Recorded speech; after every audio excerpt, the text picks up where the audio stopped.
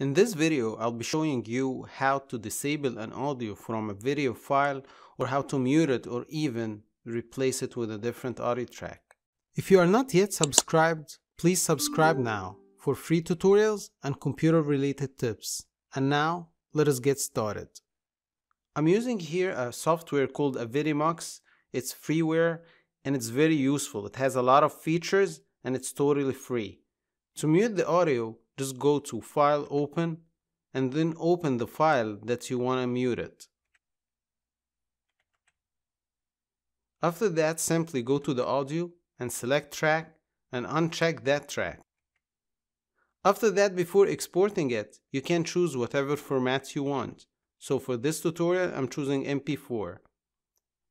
And then save the file.